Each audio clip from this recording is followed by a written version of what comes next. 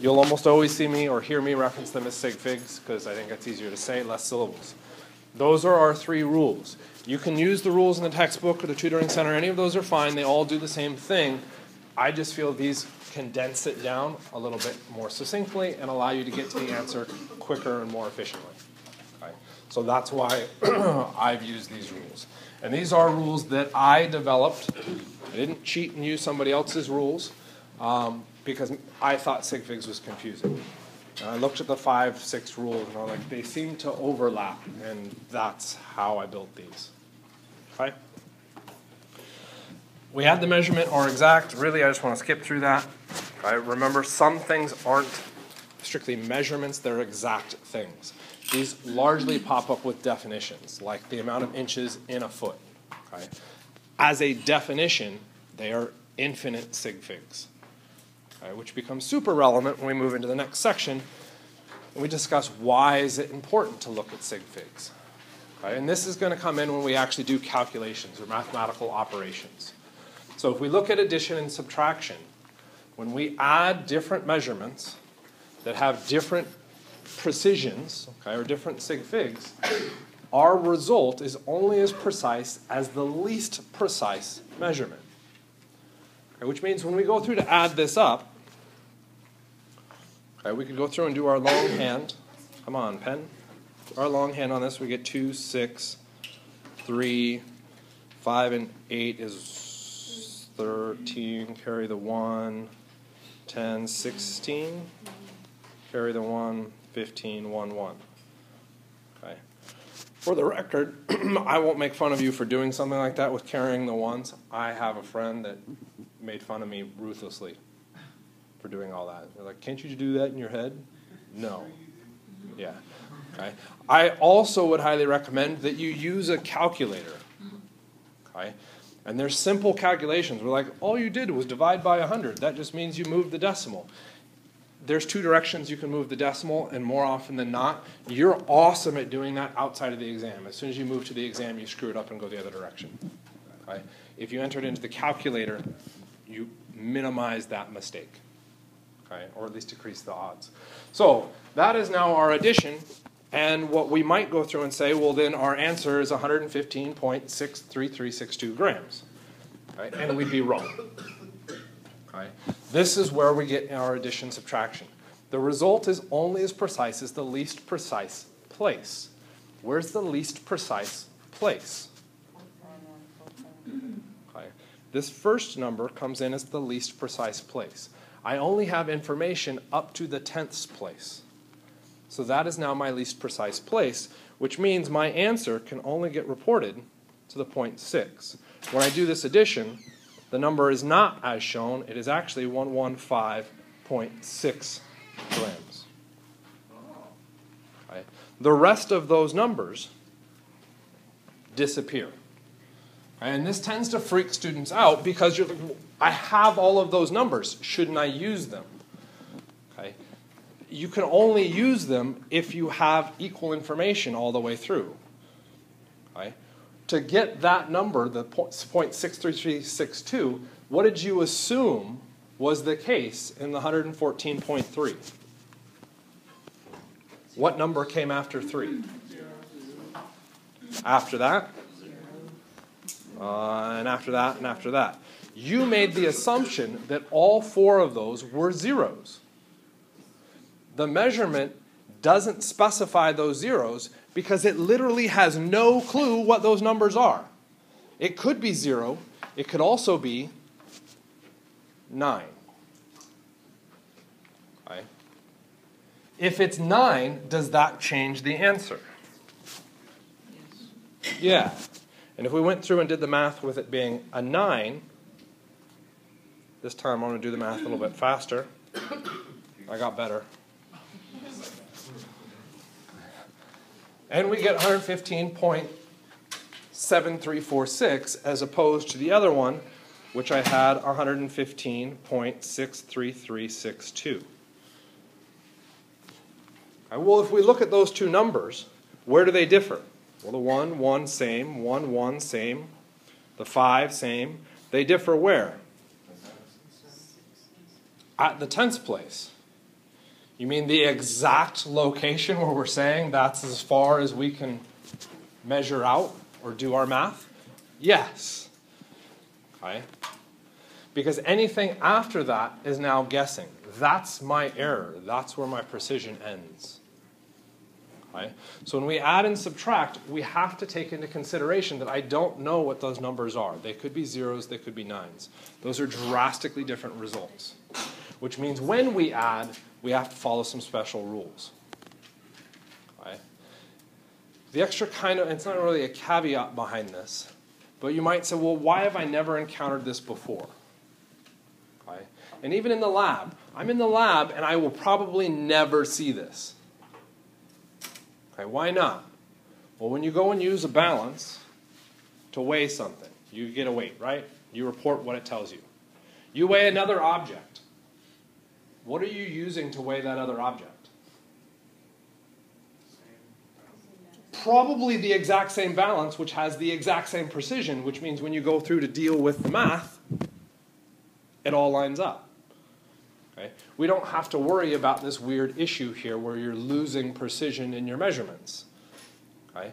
Because it's pretty stupid to go through and do measurement systems of mass on different instruments and then try and add those things together. Okay? You lose information due to those sig figs. So the only time that this sig fig issue really kind of rears its head and becomes problematic is in the lecture. Okay? And that's ultimately it. Okay? Does it play a larger role outside? Yes, because we can go through and do collaborations between institutions where they're weighing off of different balances, okay? Or they're using different clocks, okay, with different precisions in their seconds. Okay? Which means when we compile that data, we'd have to take into consideration how we're analyzing that with our sig figs. And this can be a really massive issue. Okay? It can result in life and death situations. But for the most part, when we run our experiments, we're usually running them individually. We control everything, and as long as we control everything, sig figs don't really jump out as a big issue. Okay? Don't lose the measurements. Okay? So you can't go through and say, well, it said it's 114.3, so I'm going to say it's actually 115. No, the instrument told you it's 114.3, write 114.3. How that make sense? Okay. Well, are there other types of mathematical operations? Yes, we get multiplication and division. Right? And it turns out multiplication and division requires a different set of rules. Right? It's not now the least precise place, it's now the fewest sig figs. So if I take that box and I want to now measure its volume, right, that should say volume. I think area actually works too. Let's just write volume. Pretend that wasn't there. How would I measure the volume of the square? Or rectangle if you want to get nitpicky. Length times width. What was the length? 7.28. What was the width? 4.6. If I go through and do that calculation, what do I get? 33.488, and officially units squared. I have to keep those units moving through. Okay? That's what my calculator spits out. How many of those numbers am I allowed to keep? Okay. Well, if we did, say, the addition-subtraction rule, its least precise place, it would be the tens place. Okay? But this is multiplication division. I don't do the least precise place. What do? Fewest sig figs. So I look at the number 7.28 and I say that has 3 sig figs. 4.6 has 2 sig figs, which means my answer needs to be 2 sig figs. And the answer I report is now 33 units squared. Okay. The multiplication division one becomes much more important than the addition subtraction, because in addition subtraction we have to use the exact same unit. In multiplication division we can use different units. Right?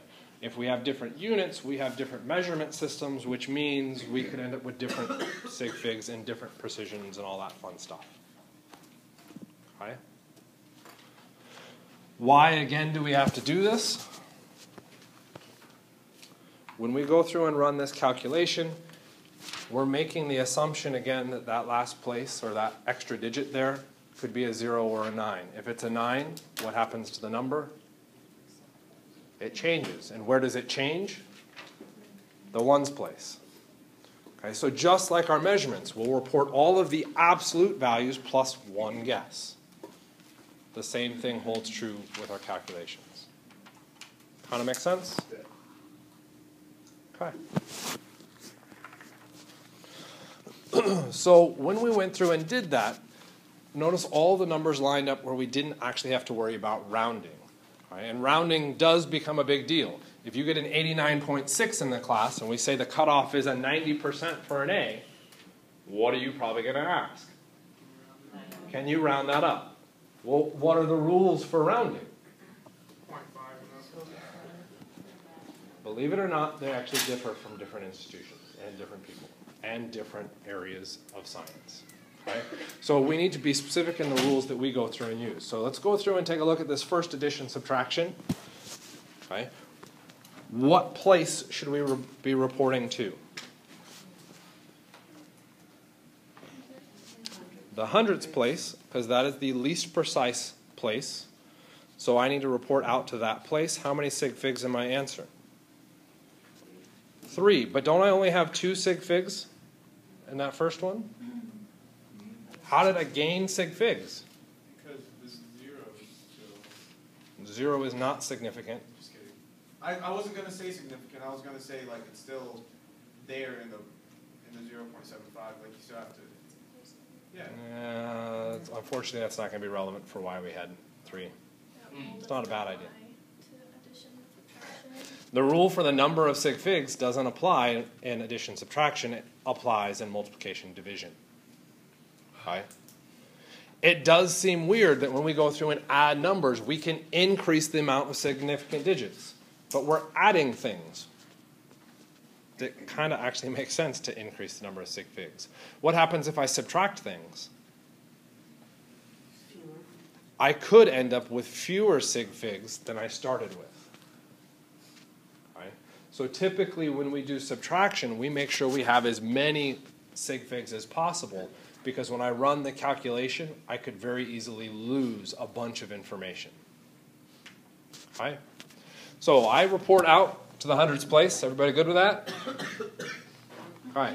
The issue is that what's that next number? 5. Okay. So now how do we decide how that 5 affects that 3? Okay. This is our rounding phenomenon. And as you guys already started to suggest, if that first insignificant digit is 5 or larger, we will add 1 to the last position, which means the number gets reported as 1.34 grams. Okay? What happens with the other one? 2 sig figs versus 3 sig figs. My answer needs to get reported out with 2 sig figs. Okay? The issue? My first insignificant digit is 5. What do? I will add 1, and my answer becomes 37 units squared. Okay? And this again tends to freak students out. But we had all those numbers. Why can't we keep them? We can't keep them because they have some error associated with those individual values. Okay? In most systems, right, that we deal with in our everyday life, we tend to ignore that error. Okay, we did a measurements lab where we took out and did precision for each of those stupid instruments. Okay, theoretically, every single measurement you make should have plus or minus what the precision is written next to it. Okay? You've lived a significant amount of time. You've taken lots of measurements. How many times have you ever written plus or minus next to your measurements? Probably never. Okay? I'm 10 feet tall.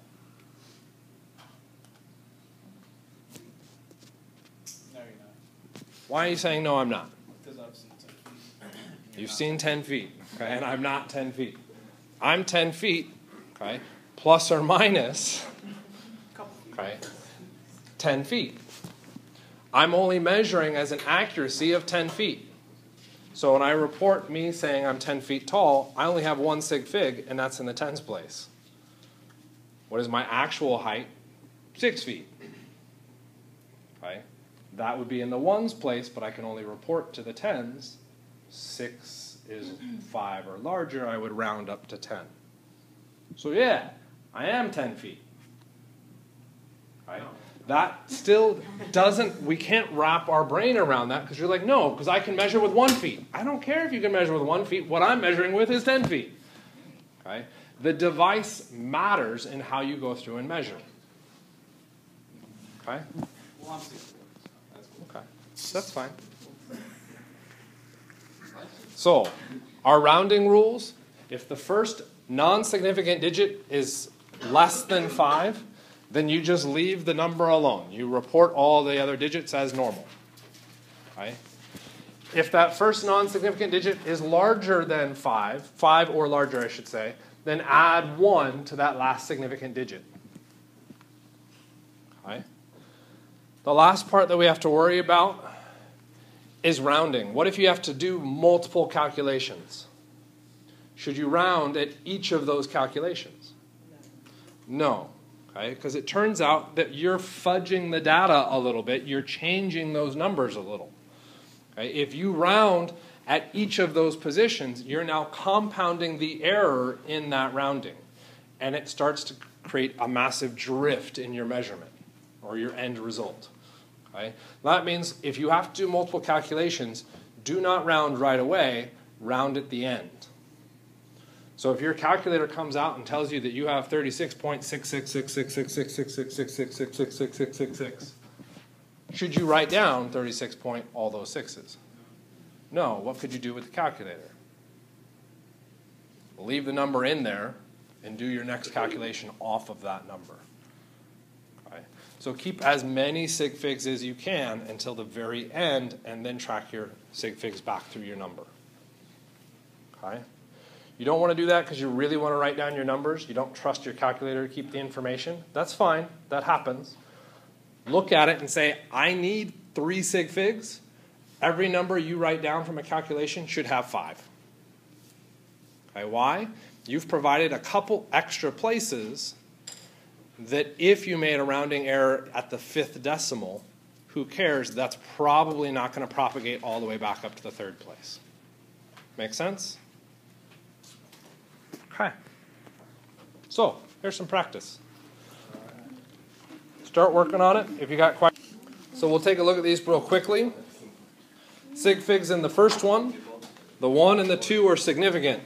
There is no decimal place, which means every 0 has to be bound, trapped by significant digits both to the left and to the right. Is that significant? Yes. Yes, the 0 is significant. How about the next 0? Yes. No. So that is not significant. We'll see the same deal with the last 0. So we end up with 3 sig figs. Okay. We move to the next number. The 1 and the 2 are significant. Because there is a decimal point, all I need is a significant digit to the left. Is that a significant digit? Yeah. Yes. Is that a significant digit? Yes. Is that a significant digit? Yes. Is that a significant digit?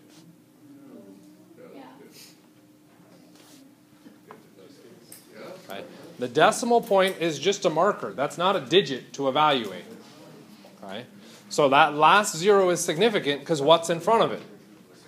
A significant digit. That means it's significant. All of those digits are significant. Okay.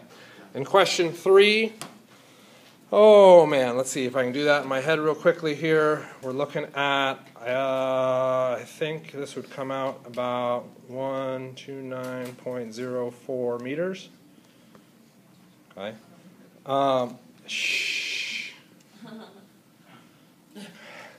If we go through and evaluate the precision to make sure that that actually worked out, the least precise place is the 100th place. And that's where I reported it, out to the hundredths place. So there's my correct number. If we tried that again, multiplication, that's a little bit harder for me to pull out of my head. Let's see what I can come up with. Actually, let's cheat. What did you guys come up with? 4, 5, 3, 8. Okay, and officially then we'd add meters cubed because the meters didn't go anywhere, so each of those meters then stacks. Okay, is that number going to be correct? No, we did a multiplication here. We have to be aware of our sig figs. So we'd go back and we'd say, okay, well this one had 3 sig figs. I'll understand why I looked at that in a second. This one had 5. This one has 6. 3 sig figs dictates my answer. I'm only allowed to carry 3 sig figs. So 4, 5, 3. So what a lot of students will go through and do is say, well, that next one is the first insignificant. Because it's larger than 1, I'll add 1, or larger than 5, I'll add 1 to that. And my answer becomes 4, 5, 4. Okay, this is now your paycheck. Are you going to be particularly happy with that? Why not? Our calculator came out and told us that our paycheck should be $4,000. And according to sig figs, it's only 400. Yeah, damn sig figs. Okay. No, this isn't an issue with sig figs. This is an issue with someone not understanding how to use sig figs. Remember, that 4 needs to be in the thousands place. How can I make sure it goes into the thousands place? I need to put a placeholder in the ones place to make sure that that 4 slides up. I'll put a 0 there as a placeholder. How do I make sure that that is a placeholder and not a significant digit? Don't include the decimal. The instant you drop the decimal, now what happens? That 0 becomes significant. I can't include that 0 as a significant digit. That number would be incorrect. I have to leave the decimal place off. Okay? And so the answer is now 4,540 meters cubed. Okay? Next one was a subtraction. Again, I'll see if I can't pull off that. 0.03 liters. Anybody see any problems with that? How many sig figs in that answer? 1. And sig figs in the starting calculations or starting numbers? 4 and more than 4. Okay? That's a lot of sig figs in my starting calculation, and yet my answer comes out with only 1 sig fig. Ouch. That really hurts. This is still the correct answer. I lose a lot of information with this calculation. Right? So in a lab environment where I know I'm going to be doing a difference, I'm going to try and set it up where those differences are as large as possible from each other, so that I can maintain as much of that sig fig information, okay? Because I know I'll be losing some. Okay? So those would be bad lab measurements or bad experimental technique because we've lost a lot of information in that calculation. Okay? Last one, division. Long division in the head. That's going to be a bit rougher. Carry the 1, 0.0454. grams per centimeter cubed. Okay. Your calculator probably spit out something different, but remember 3 sig figs, 5 sig figs. My answer has to get reported to 3 sig figs. There it is. Okay. What happens with the units? I can't get rid of the units. Those still carry through. And since they don't cancel each other, it's just grams divided by centimeters cubed. Okay? So we'll come back to seeing what that unit system means maybe later today. Okay? So how important are sig figs? They're really important for scientists and engineers. If you have to take 151 and 152, they will become exceedingly important. Right? Within the chemists, at most institutions, but in particular this institution, I tend to be the most lazy with sig figs. Okay, so you're actually starting in at probably the easiest level with an instructor with sig figs. Virtually everybody else is the complete polar opposite and thinks sig figs are incredibly important and so test very heavily on them. Okay? So make sure you learn them now so that when you move forwards it becomes easier to manipulate and deal with and you always keep track of them. Don't have to take 151 or 152. Don't worry about it. Get through the class. Okay? Make sense? Okay. So I thought it might be a good idea to put everything all on one slide. So here's one slide that you could go through and print out to constantly review. For those of you pulling out your cell phones, that's fine. Go ahead and do so. You can take a picture of that, but it is on in the PowerPoints that are posted. Okay, so this has all our sig fig rules. It has what happens with addition, subtraction, multiplication, division, and our rounding rules. You need to be thinking of these when? Every time you run a calculation, period. Okay? As you will discover and as we'll discuss when you look at practice exams, believe it or not, the only time you're really being asked about sig figs is when it is specifically a sig fig question. And you will be able to look at your answer choices and go, that's what this question is asking. Okay? Regardless of what else is said, you can just look at the answers and say, that's all this is asked about. Okay? Yay, nomenclature. So I forgot to go through and take a look. How many of you actually had a chance to go through and look at that video? That's not too bad. If you didn't get a chance, did you look at the textbook? A little? Okay. So we've got 4 things listed out here. We want to be able to come up with a name for these. Okay, so what I want you to go through and do, you've had a little bit of practice, do the best that you can, come up with the name for the first 2 and the formula for the last 2. See what you can come up with. And just because this can be a bit frustrating, we'll give you an idea of time crunch. You've got 4 questions, 5 minutes. Officially, it should be like 2 minutes, but about nomenclature, it's just an answer. Right, which means how much work would there be shown for nomenclature? Very little, which means more than likely, where is this showing up on the test? Multiple choice. Right? And in multiple choice, yes, you're expected to get the answer, but you're also given a bunch of other wrong answers. So if you can get some information down about what you know to be true, you can potentially eliminate answers from the multiple choice. Okay? We don't have multiple choice here, so we can't do that. Okay? But think about that when you approach nomenclature. You can whittle away answers. That is not a bad strategy. But to do so, you should have some information that you know is true. Okay? And people will go, well, I know Cr is chromium. Okay? 20 minutes into the exam, Cr becomes carbon. Don't keep it in your head, write it down. Okay? Once it's written down, you now have something that you can work with and you can manipulate and you can look at and verify, yes, that was right. Okay? Or no, that was completely wrong. I don't know what I was thinking when I wrote that down. That's fine, but you now have something to look at. The instant you keep it in your head, you increase the odds of making a simple mistake and getting it wrong.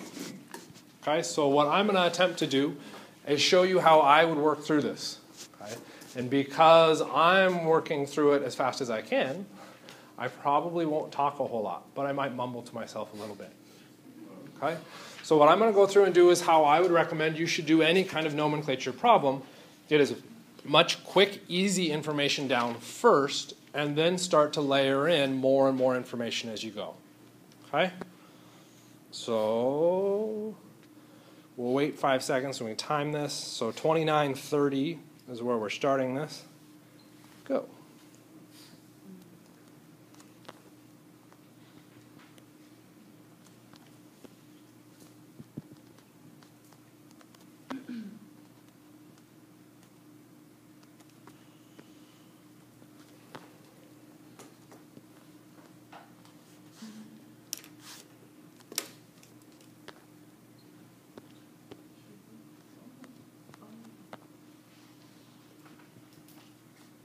That's a 3.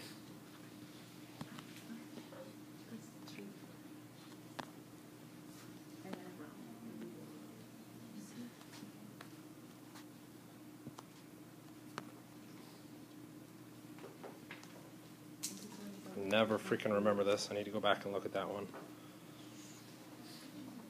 Ugh.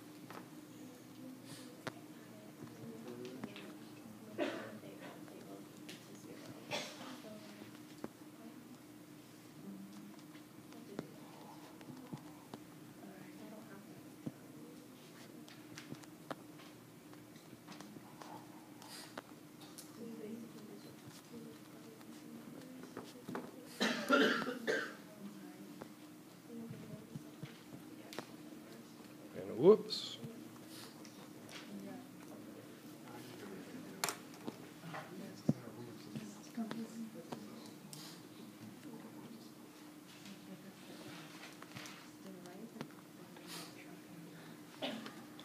$31.30. What was that? 2 minutes? That's roughly where you should be. Okay. How many of you have anything remotely approaching that as far as work? Okay. Everybody should be showing that amount of work. And if you don't know how to do that, that's a separate issue. Okay. But this is me who knows the material showing this work. Okay? Which means when you go through and solve, you should also be showing this work. Okay?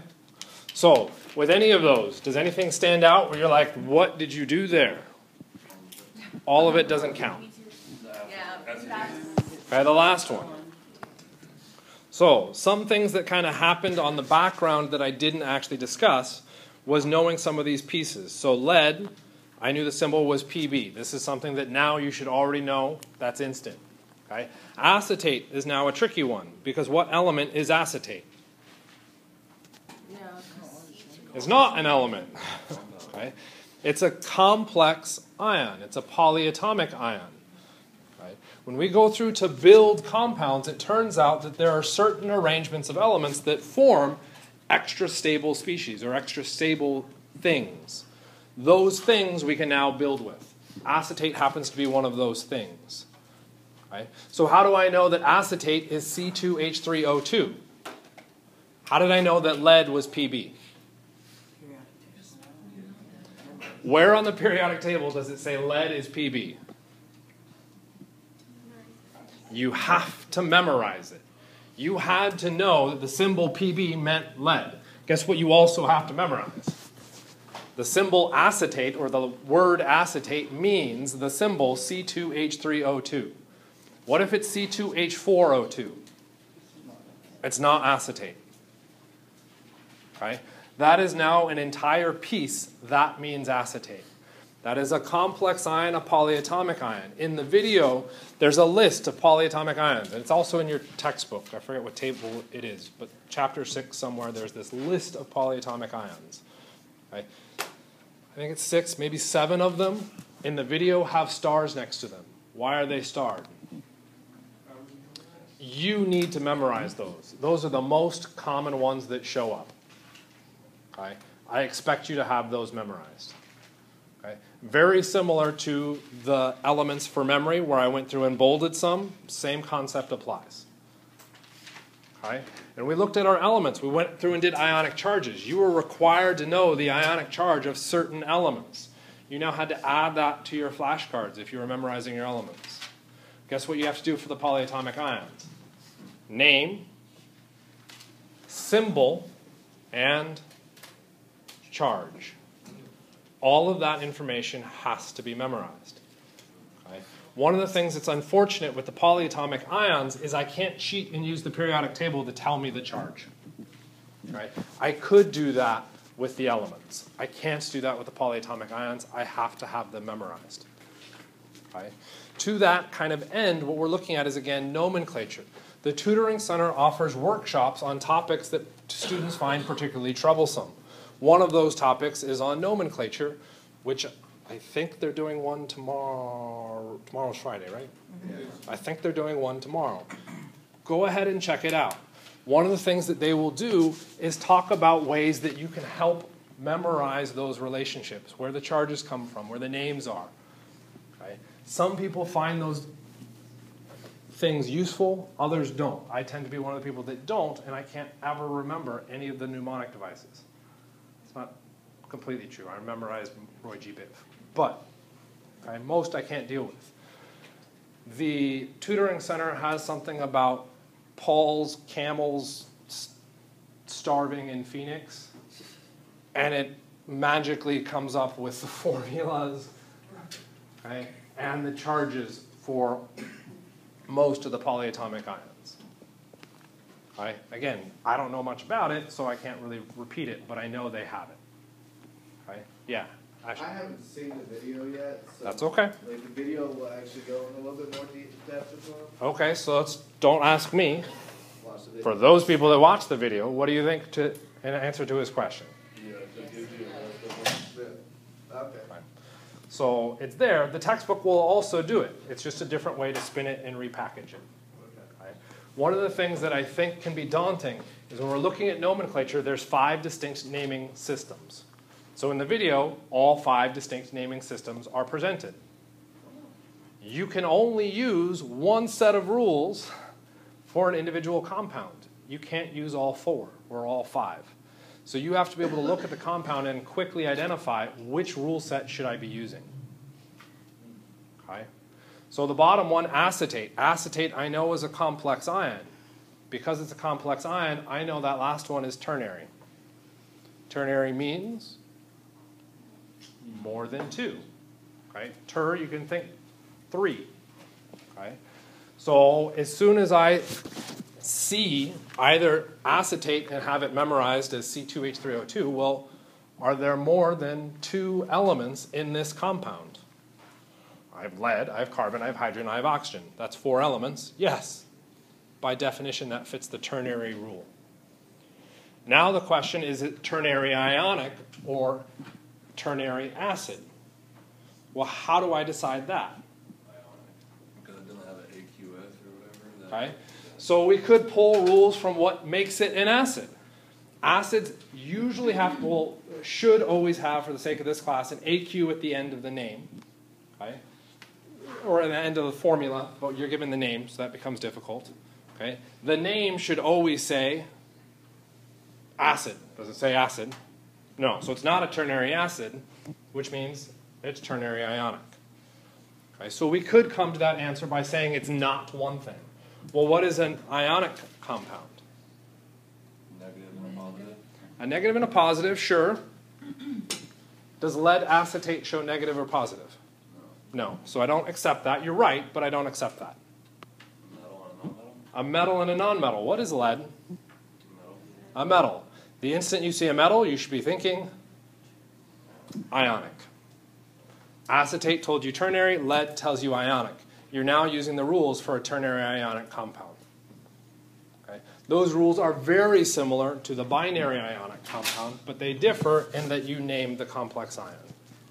Right? So I know acetate is C2H3O2, and then I know lead is Pb. The next part is I need to know how much lead and how much acetate needs to go into this compound. Okay? Well, one of the things we're always doing in chemistry is striving for neutrality. Okay, and we do it in real-world situations too. Okay, we try to reach an agreement where everybody is at least equally un-okay with the decision. Okay, welcome to politics. Okay, but that's what we're hoping for. We don't go through and deal with fascism or communism because those are now so extreme that not everybody's okay with it. So we try to find some middle ground. Chemistry is doing the same thing.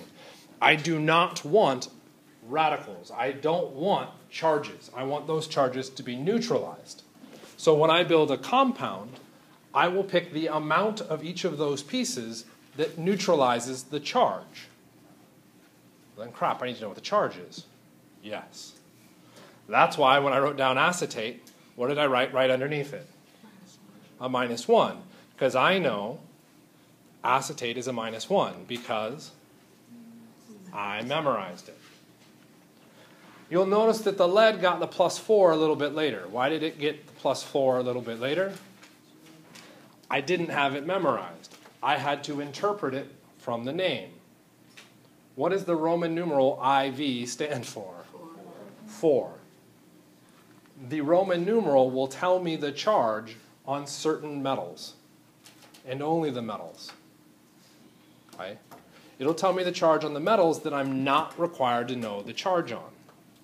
So anything that is not in group 1, 2, zinc, cadmium, or silver. Okay? Lead is not one of those, so I have to specify the charge in the name, because then I can put it here. The next part is you saw me try and skip away and not come back to this one, because I knew I needed to do math. I know I'm weak at math, so I skipped it, or tried to, unsuccessfully, because I answered everything else. Okay? So I now had to go through and deal with the math. Okay? Very oddly, I put in the X on the acetate as opposed to on the lead. It doesn't matter. All those are our variables. Okay? Remember I said when I add those two up, I need to neutralize the charge. So the charge on those two must equal 0. But I don't know how much acetate or how much lead. So they're variables. They're an unknown amount. Okay? With one equation and two unknowns, it is impossible to solve. Okay? Or technically, there's an infinite number of possibilities.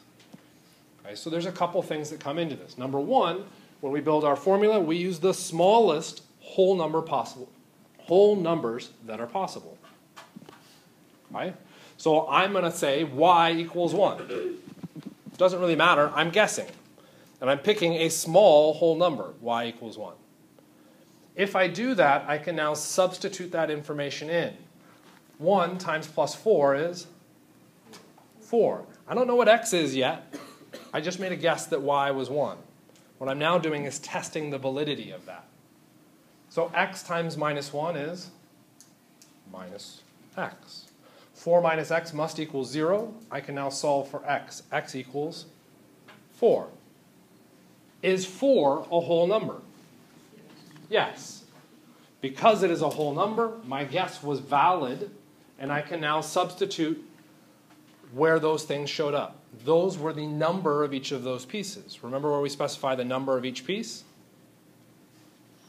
As a subscript immediately after it. So there's a 1 immediately after this lead. Why did I not write it? Why do I not need to write it? By me writing the symbol PB, what am I implying? That there is at least 1 there. Okay? If I needed to write it, guess what else I would need to write? Every other element on the periodic table followed by a 0 because they weren't there. Okay? That's why the 1 can be implied. Okay? The acetate, I put a 4. Notice I also put parentheses. Why did I put the parentheses? We could go with the argument that it's a compound.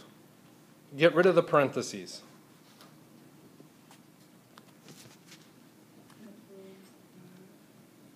Now what's my formula? PbC2H3O24. No, it's not O24. There were 4 acetates. That 4 needs to apply to this, and to this.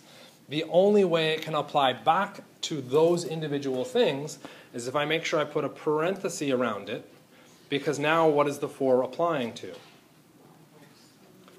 It applies to the parentheses. Whatever is in the parentheses now multiplies out by 4. Make sense? Right. And it doesn't have to right now. Right? That's okay. It's going to require practice.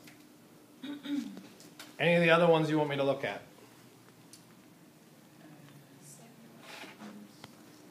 The second one? Second to last. So the tricarbon dioxide. So where did I start? Carbon has a symbol C. Oxide. What element is oxide? Oxygen. Why did you say oxygen? Because that says oxide. They're the same element but different. charges. So when we go through to build our names, we'll leave the first element alone. The last element will change the ending on it. Because if I just said tricarbon dioxygen, well, now it sounds like I'm looking at two different things. Right? So I want to make sure that those things are tied to each other. The way I tie them is I leave the first one alone. The second one I change the suffix on. I change its ending to the IDE. Okay? So that would give me carbon and then the oxygen, so C and O. But then I also have tri and di. Tri means 3. What was that tri in front of? Carbon, which means in my formula, I need a 3 applying only to the carbon. The dioxide says that there are now 2 oxygens. I need the 2 immediately next to the oxygen. How do I know di and tri are 2 and 3? You memorized it. Okay? You're required to know what the Greek prefixes mean. Di, tri, tetra, penta, hexa, hepta, octa, nona, deca. I knew we were going to hit a button somewhere. Undeca, dodeca,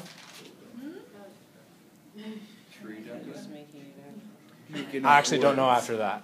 What number are we on right now? So let's process it. Undeca. What is dec? 11. Dec is 10. What is un? 1. So I have 1 and 10. That gets me 11. Dodeca? 2. So it's 12. 12. I thought one was mono. Is that like how that one works? Number 3, but number 1. So how is number 1 different from number 3? Covalent, there's a non-covalent. Carbon is a nonmetal, oxygen is a nonmetal. Okay? Which makes that bond a covalent bond. That gets a different name than what's happening in 1. What is happening in 1? Chromium is a metal, which means an ionic compound, different rule set. Notice the work for number 1 is fairly similar to the work for number 4. Why? They're both ionic. Yeah. Why is the oxygen a negative 2 charge on the first one? Why do I specify the oxygen as a negative 2 on the very first one? Because it is an ionic compound, I'm required to know the charge on certain elements.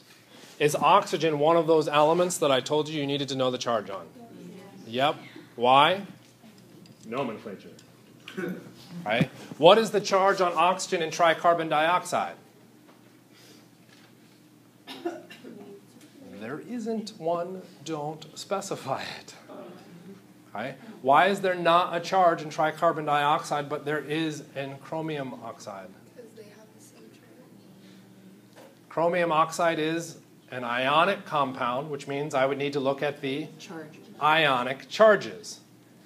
Oxygen and tricarbon dioxide is a covalent compound, which means don't look at the ionic charges. That's why we say ionic charges. Okay?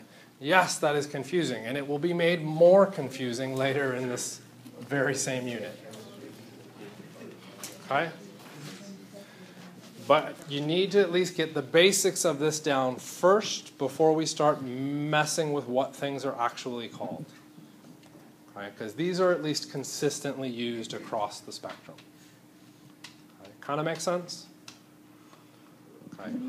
Everybody needs to practice nomenclature. Okay, everybody.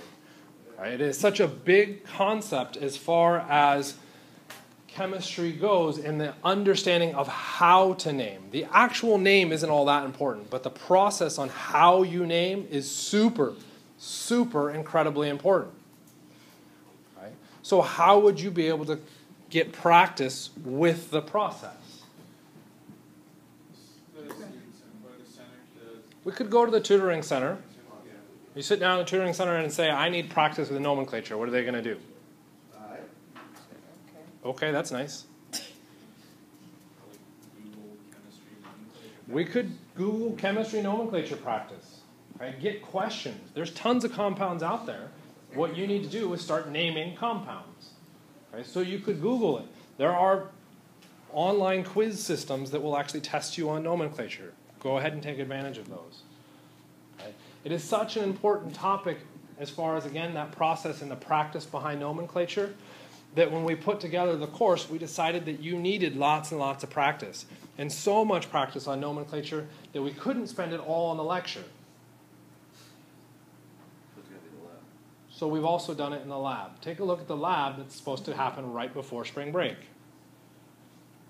It is all nomenclature. So if you pull out your lab packet, I believe it's 6, okay, is 6 pages of nomenclature. Okay? So use that to practice. Right? For those of you that are like, wow, that's a lot of practice, I don't want to do that. You're in the lab, you're going to. It's a lab, you have to finish that. So that means do it now so that the week before spring break, when you've done the exam and you're now ready for the exam because of the nomenclature, you can come into lab and I'll be like, it's nomenclature day. We're just going to do nomenclature. And you can be like, here's my nomenclature packet. It's completed. You're like, okay. I got nothing else for you. Do you have any questions? You probably won't if you're in the Thursday lab class because you'll be brain dead from the exam and you're done. Okay? If you're in the Tuesday lab, what do? You're still busy preparing for studying for the exam. Maybe what you do is actually stay in lab and ask questions to get you prepared for the exam. Is that a question, Felicia? No. Questions? So for the second one, would you have said, taken off the A? So I'm surprised no one mentioned this yet.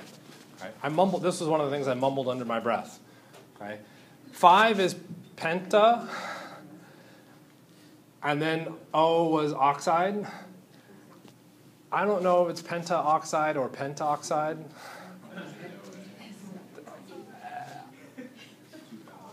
I would say no because there's 2 vowels, but I'm pretty sure I've been proven wrong on it a couple times. So I literally don't know. Okay? That's looking at a nuance of a rule that just I don't care to deal with. Okay? Should you care to deal with it if I don't care? No. Yeah, no. Remember, multiple choice. If I gave you dinitrogen pentaoxide and dinitrogen pentoxide on the exam, I would say I give you free permission to come up and punch me. But then I might do it anyway just to be a jerk. You wouldn't, that doesn't make sense. That's a rude thing to do. Okay? I'm not entirely rude. Okay? So, more practice. Okay? The tutoring center has a lot of useful things when it comes to nomenclature. We've got the workshops, okay, but then extra than that, remember I said they have varying handouts for different pieces of information. Nomenclature troubles so many people that the tutoring center built, I believe, 3 different worksheets all about nomenclature rules.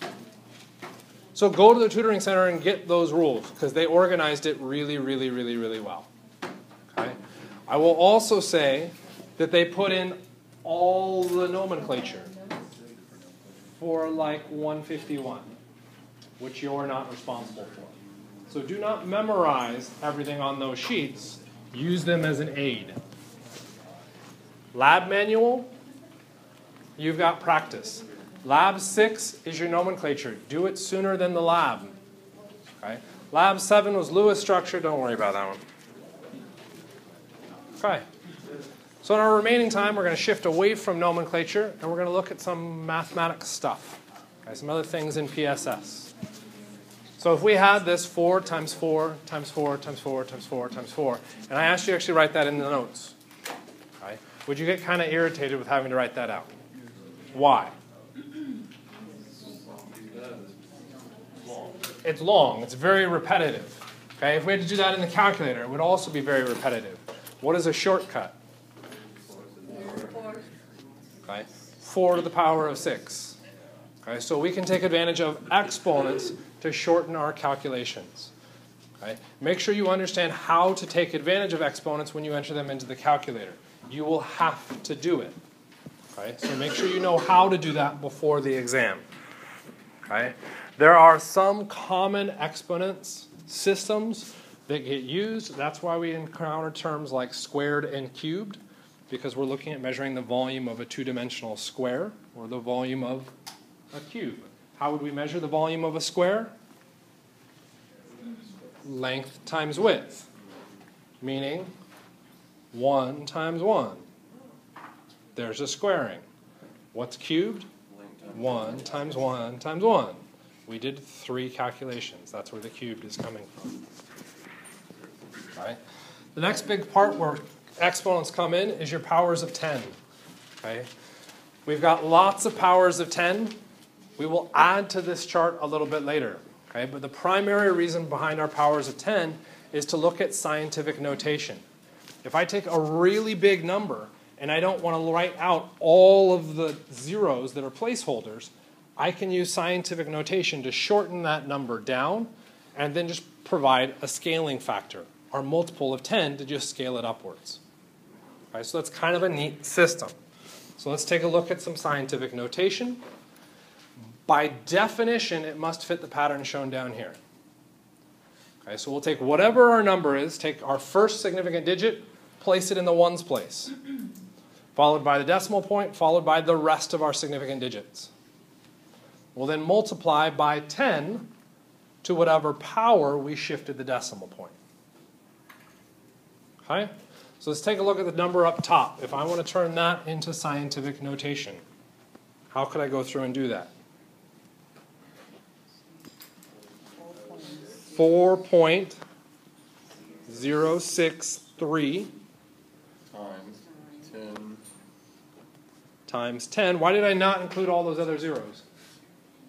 Because you're going to include them. Those were not significant digits. Those are placeholder zeros. I want my power of 10 to take care of those. Make sense? Okay, so how far did I shift the decimal? Well, there's the phantom, 1, 2, 3, 4, 5, 6, 7, 8 places. So 10 to that 8. Is my number really big or really small?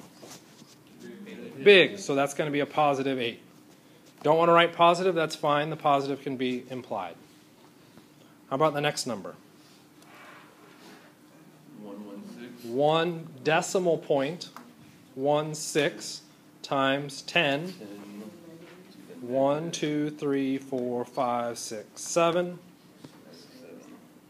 To the 7, is my number really small or really big? Small, put the negative in. You will hear people talk about, well, you shifted the decimal to the left or to the right. I would ignore that and just say, is the number big or small? Okay? Because the left and right, guess what? If I now go from scientific notation to non-scientific, where do I have to move the decimal? The opposite direction that I started, which means depending on which way you count, left or right, you can easily get them confused. Just decide, is the number supposed to be big or small? That solves it. Okay? So there are rules on it. I want to do one thing real quickly here. So here's our cliffhanger to end on. What I want you to do is to report the number shown up here with 6 sig figs. Right? How would you rewrite that number to get 6 sig figs? Right? So what are we saying? These zeros are significant digits. These ones are not.